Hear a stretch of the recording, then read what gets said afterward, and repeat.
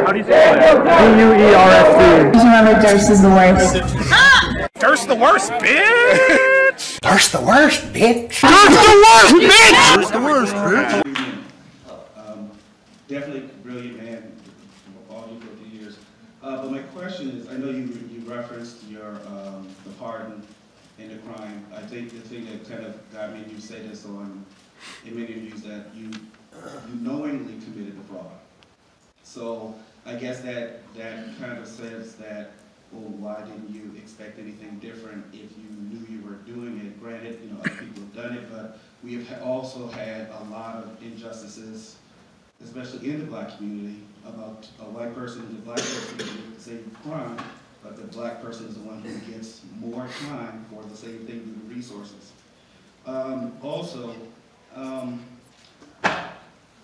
President Trump has not denounced white supremacy.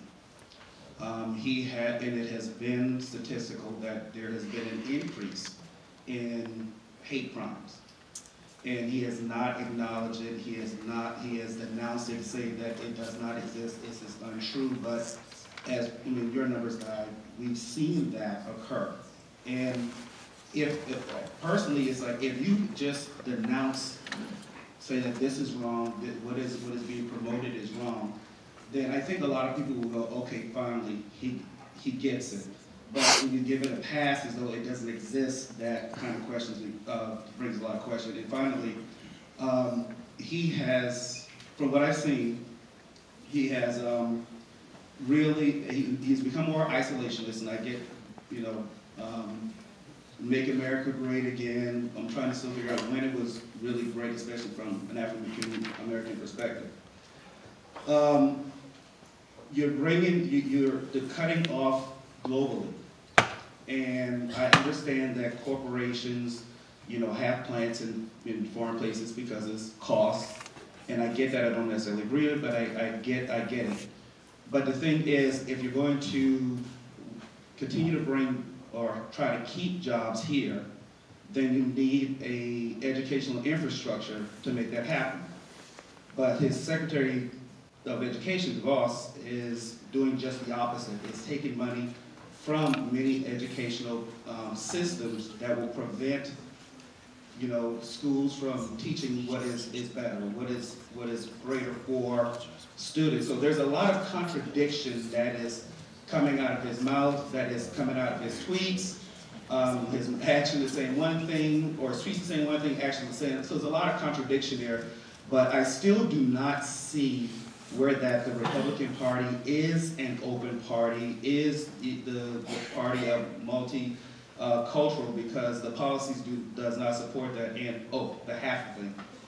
But you know that the Dixiecrats did, you know, became Republicans, even though you say two were on record, but the ideologies and the platforms still remain in the Republican Party.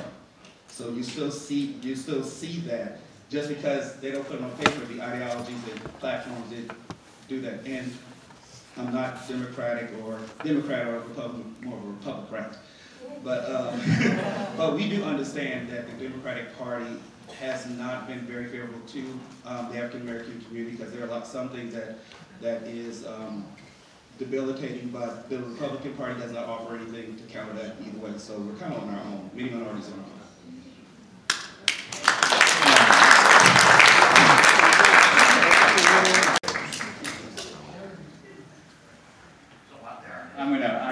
I'm going to try to address all these points, but quickly. The pardon, the offense. Look, if somebody starts speeding on the highway and they go 100 miles an hour, they actually know they're speeding. They know there's a speed limit. They might think they can get away with it. They might think that they have good reason to speed. They may think the speeding law is stupid. But the truth of it is, in terms of did they know what they're doing? Yes. Okay? Now, granted, nobody expects the cops to catch every speeder. Everybody knows the cops catch some guys, they don't catch some other guys. Hey, that guy did, the other guy was going faster than me, yeah, but I got you. We get all that. We also get, there's a range of penalties. So, when you're speeding, you could get driving instructions, suspended license, a $500 fine. But now imagine that you were speeding at 100 miles an hour and somebody gave you 5 years in prison, you would go, what? There's no one in the United States who has ever gotten 5 years. See, that's my case. My case is that every case of campaign finance law that is prosecuted has involved political corruption. Some get back, something under the table. I want something out of it.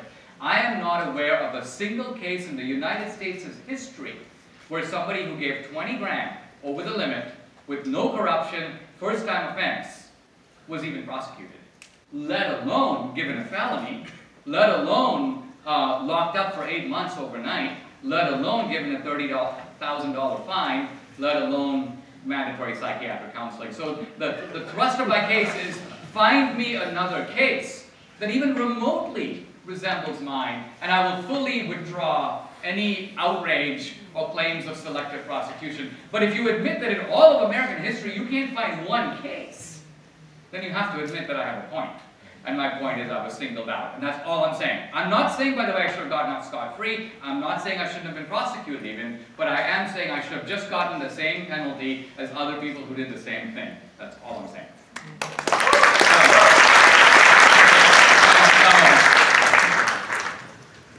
Now, turning to Trump. Let me address the white supremacy issue first. Here I think is really the problem. From the moment that Trump stepped out on the stage, he was tagged with the white supremacist label. Now, just think about this for a minute. As a cultural figure, up to that point, no one thought Trump was a white supremacist. Trump was hanging out with rappers, he was at every Hollywood event, he was with Hillary Clinton, she was at his wedding, he was a completely mainstream figure. Jesse Jackson would drop it on him and they would have tea, he'd give money to Operation Push, he'd hang out with Al Sharpton. There was no question of him being a white supremacist. And think about it, here's a guy who grows up in Queens, right? He's not like Bill Clinton. Bill Clinton grew up in Arkansas. His mentor was Orville Faubus, the very guy who stood in the Arkansas schoolhouse to block black kids from getting to school. I mean, there's a whole segregationist history there. There's no history with Trump.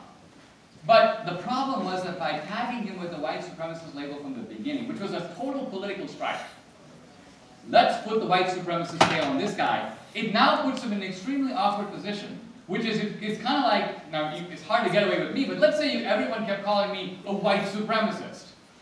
I'm like, I'm not a white supremacist. Yeah, there goes a white supremacist. Yeah. A white supremacist has a new movie out. Are we going to go see the white supremacist movie? Okay, white supremacist, will you denounce white supremacy? That's the problem.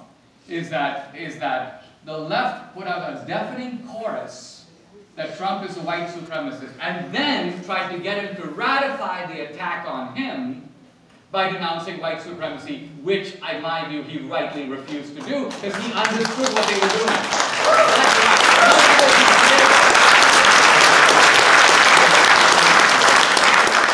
I don't believe he has the slightest sympathy for it. But he reads the script. He knows what they're up to. That's the problem. No, for record, I did not say that he was a white supremacist. No, I know you didn't, and I'm not saying you did. I was talking about the public, the general attack. Now, the other issues you raise I won't do justice to because they're complex. But I don't think that on trade or on foreign policy, Trump is actually either a anti-free trade, nor do I think he is an isolationist. I think that Trump's point on trade is something like this. If you have tariffs and we don't, how do we get you to take yours down? Answer. And by the way, think of how this resembles the whole logic of the Cold War. If you're building nuclear weapons, we're going to build nuclear weapons, not because we intend to use them on you, but because we want to deter you from having any thoughts of using your nuclear weapons on us. Trump looks at trade that way. He has a somewhat militaristic view of trade, but I think he's actually correct, because the old Milton Friedman framework offered no way. The Japanese had massive tariffs in the 80s, and you ask Milton Friedman, he'd be like, let them have all the tariffs they want. What do we care about it? We just shouldn't have tariffs on our side.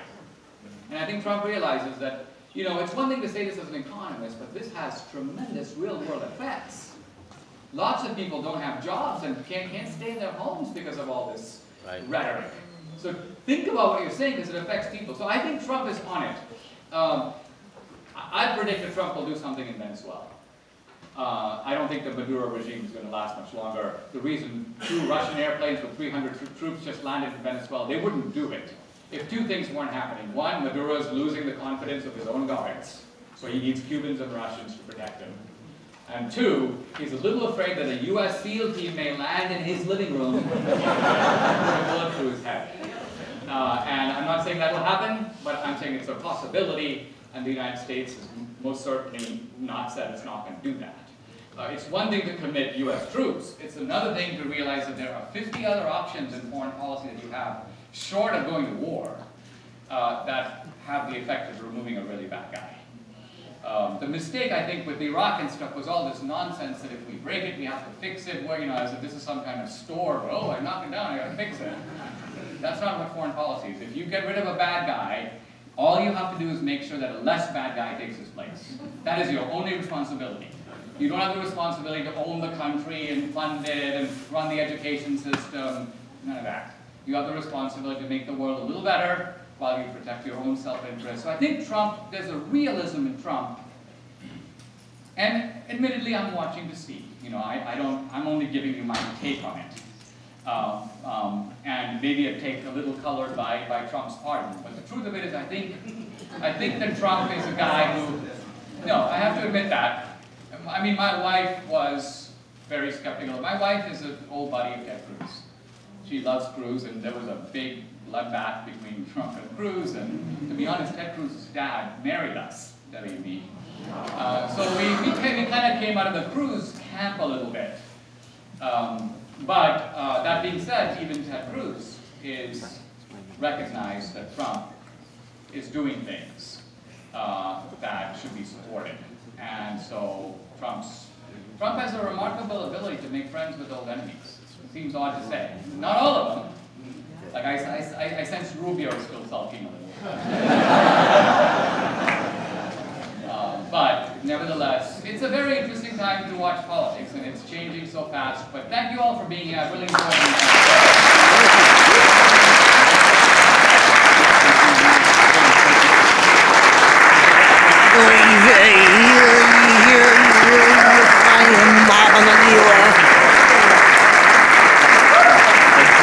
Subscribe, bitch!